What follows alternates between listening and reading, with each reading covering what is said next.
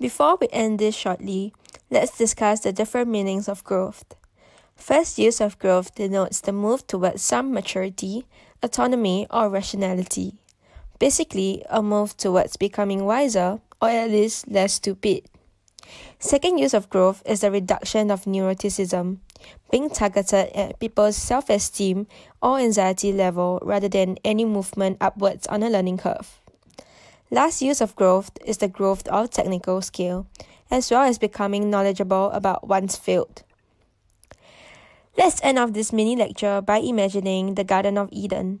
The picture that emerges is that of a paradise, in which leaders and followers are happy and realize their potential while being productive.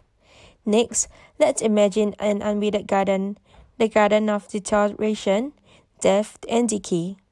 The implicit idea here is that a well-kept garden depends on a delicate balance between the rule of nature and the tender care of the gardener.